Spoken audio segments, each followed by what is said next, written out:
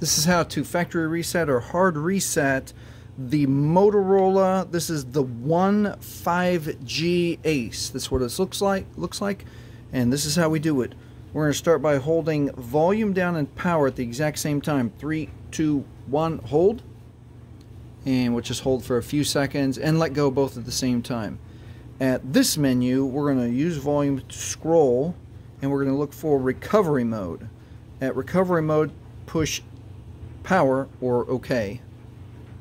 And the logo is going to come up, and in just a moment the no command fallen Android is going to come up right there.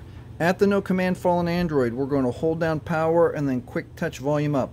Hold down power, quick touch volume up. And that brings up the Android recovery menu. At the Android recovery menu, use volume to scroll to wipe data factory reset right there. Press OK. Now this wipes all user data and cannot be undone. Use volume, and then remember that if you've put your Google or Gmail login and password, you're going to need your Google and Gmail login and password to log back into the phone and use the phone again.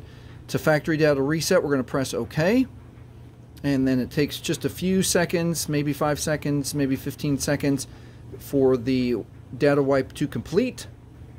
And we'll just stand by here in case it's short. Just another few seconds. Remember to write down your login information and your Google password. Alright, there we go. The data wipe is complete, and now it is safe to reboot the system. We'll push OK.